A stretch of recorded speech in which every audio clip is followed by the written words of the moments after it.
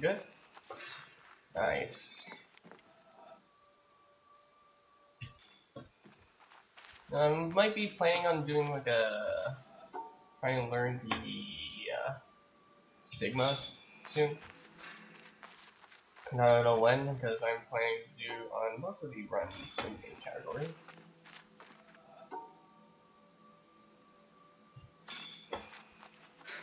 So yeah. 4.8 seconds. Not a big deal considering the fact I got nerfs the majority of episodes. No shame on playing on random.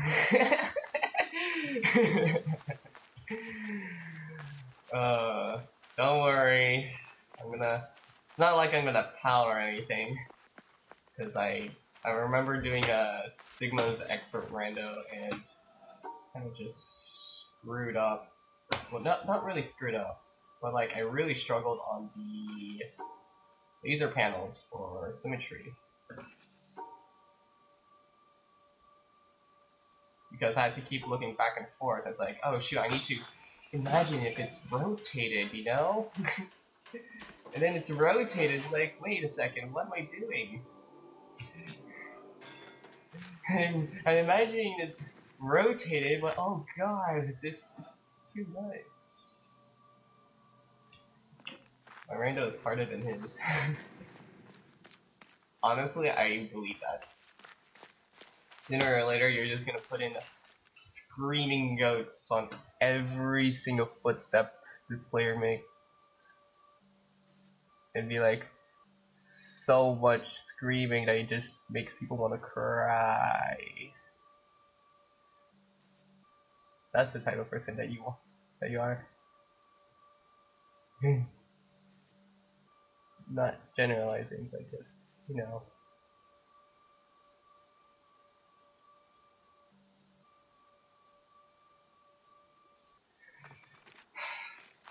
That was a struggling snipe, but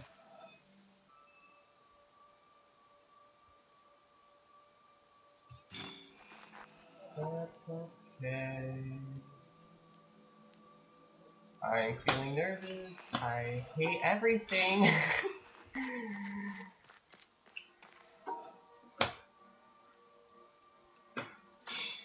Why do I feel nervous? I don't know anymore. I know it's just for some reason I am feeling nervous and I hate everything about it.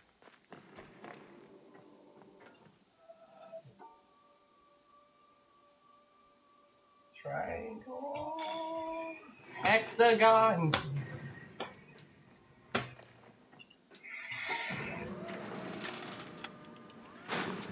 But yeah, once your randomizer comes out, I'll definitely try and smack myself in a brick wall like I did now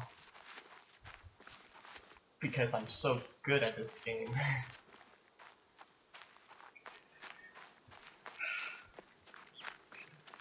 Okay.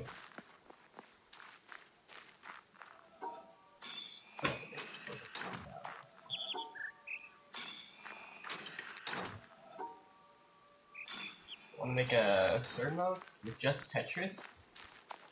Ah. Tetris hell. Yeah, Tetris pieces are difficult.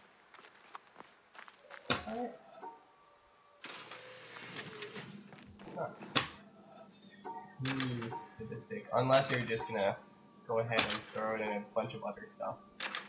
Which, in that case, that's even more sadistic. Wow.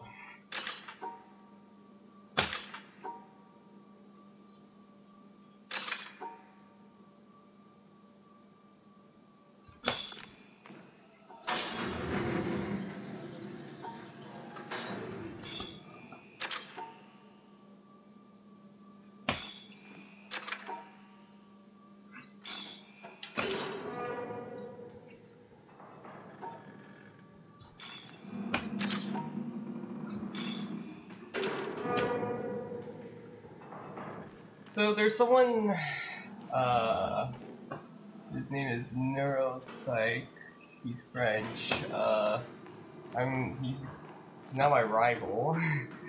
Right now, his PB is 1910, and I keep seeing in streams. He got a really good peekaboo and stuff like that. And it's pretty nice to actually see other people, but because I suck at the game, please do sound waves correctly. Make people listen to air conditioning, and the air conditioning is actually the answer. Hey, that's a suggestion.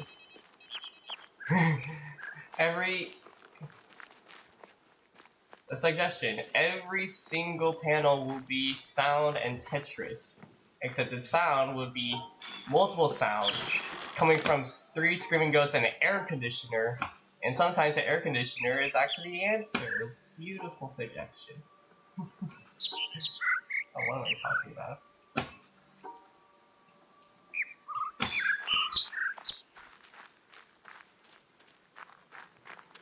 That seems like a nice idea.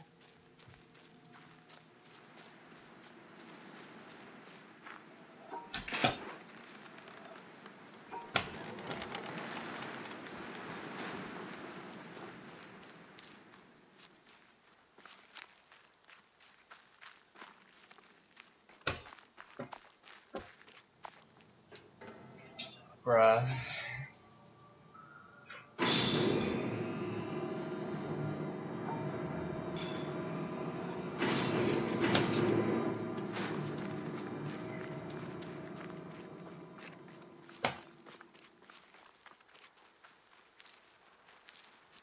So what other things that you do on your stream? Because last time when I checked your Twitch, you were doing like keep talking, nobody explodes, but everything is Wordle. It's pretty interesting.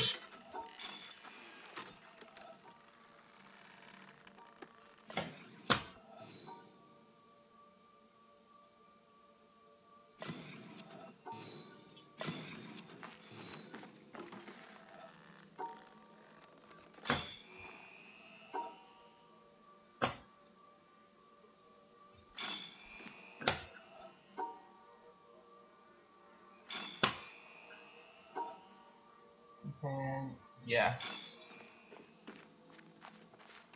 Fun fact, I have the game, but I have no friends. So I can't play it because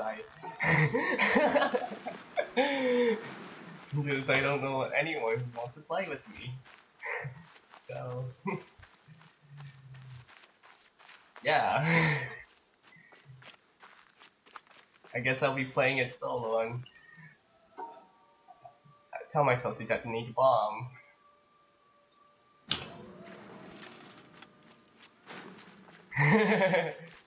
Sure. You can come and invite me. Or not. It's up to you. I honestly don't mind. I got hit by the door that was opening. First of everything.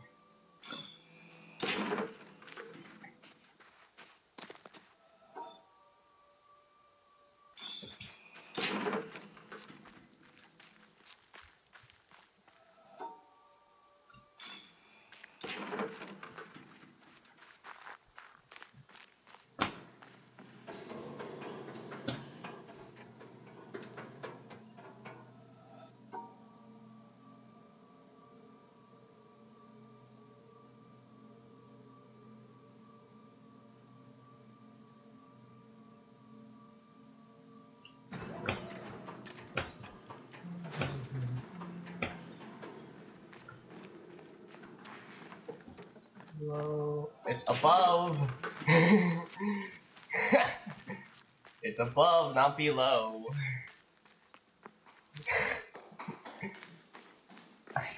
Why is keep being special? I don't know why. It's like everything else is just you have to starts at the bottom. Wait, no, it's from the top. Wait, no. Okay. Sooner or later, we're gonna go to Mountain Hell, and then so then everything is.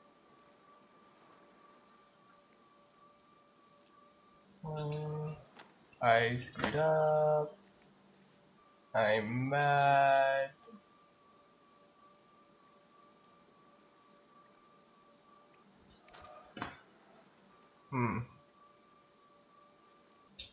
Do not read your text because I screwed up swamp pretty badly.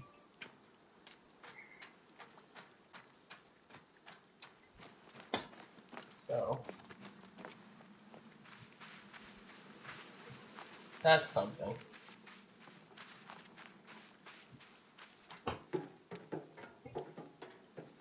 I also don't have. Did miss your chat message. Sorry about that.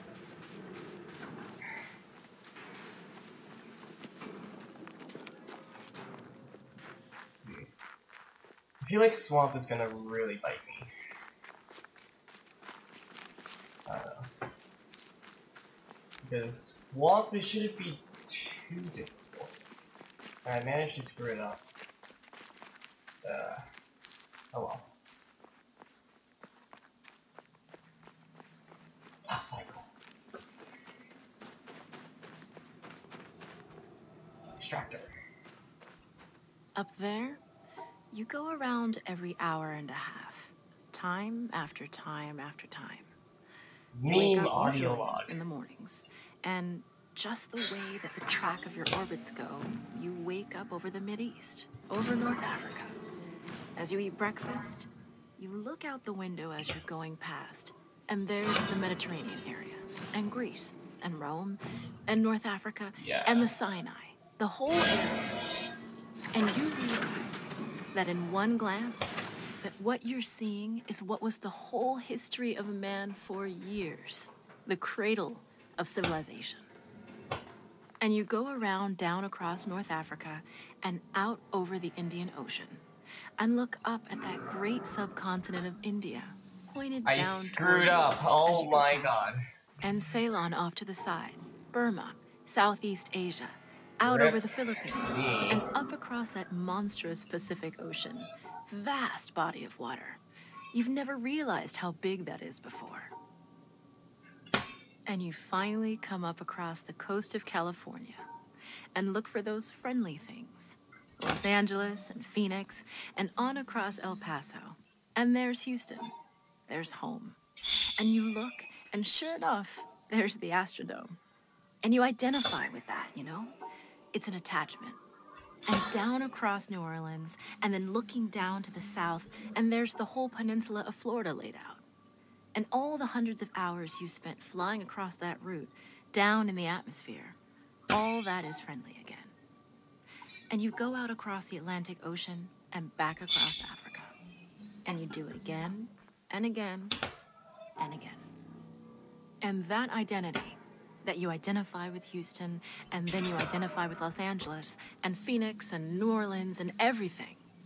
And the next thing you recognize in yourself is you're identifying with North Africa. You look forward to that. You anticipate it. And there it is. That whole process begins to shift of what it is you identify with. When you go around it in an hour and a half, you begin to recognize that your identity is with that whole thing. And that makes a change. You look down there, and you can't imagine how many borders and boundaries you crossed again and again and again. And you don't even see them. At that wake-up scene, the Mideast, you know there are hundreds of people killing each other over some imaginary line that you can't see. From where you see it, the thing is a whole, and it's so beautiful. And you wish you could take one from each side in hand and say, look at it from this perspective. Look at that. What's important? And so a little later on, your friend, again those same neighbors, another astronaut, the person next to you goes out to the moon. And now he looks back and sees the Earth not as something big, where he can see the beautiful details, but he sees the Earth as a small thing out there. And now that contrast between that bright blue and white Christmas tree ornament and that black sky, that infinite universe, really comes through. The size of it, the significance of it, it becomes both things. It becomes so small and so fragile, and such a precious little spot in that universe that you can block it out with your thumb. And you realize that on that small spot, that little blue and white thing is everything that means anything to you. All of history and music and poetry and art and war and death and birth and love, tears, joy, games, all of it is on that little spot out there that you can cover with your thumb. And you realize that that perspective, that you've changed, that there's something new there. That relationship is no longer what it was. And then you look back on the time when you were outside on that EVA and those few moments that you had the time because the camera malfunctioned, that you had the time to think about what was happening. And you recall staring out there at the spectacle that went before your eyes. Because now, you're no longer inside something with a window looking out at a picture. But now you're out there, and what you've got around your head is a goldfish bowl. And there are no limits here. A one-shot like that. There are no frames. Really, there are no boundaries. You're really out there, over it, floating, nice going 25,000 miles per hour, ripping through space, a vacuum, and there's not a sound. There's a silence, the depth of which you've never experienced before. And that silence contrasts so markedly with the scenery and the speed with which you know you're going. That contrast, the mix of those two things, really comes through. And you think about what you're experiencing and why. Do you deserve this? This fantastic experience? Have you earned this in some way? Are you separated out to be touched by God to have some special experience here that other men cannot have? You know the answer to that is no. There's nothing that you've done that deserves that earned that. It's not a special thing for you. You know very well at that moment, and it comes through to you so powerfully that you're the sensing element for man. You look down and see the surface of that globe that you've lived on all this time, and you know all those people down there. They are like you. They are you. And somehow you represent them when you are up there.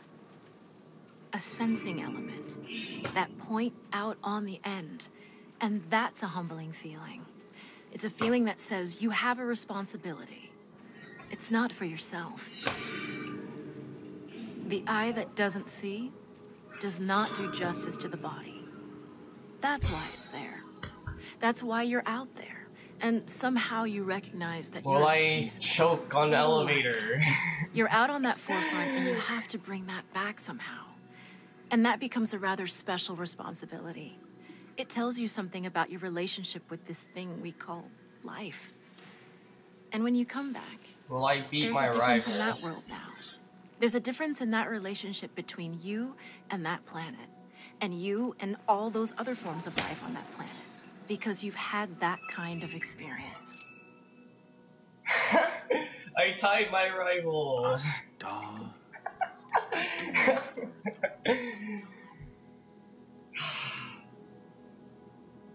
More PBs. Let's just hope I don't screw up the swamp again.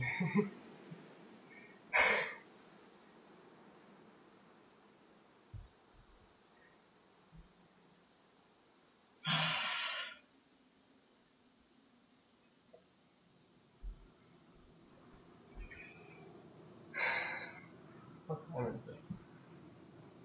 Okay. Let's do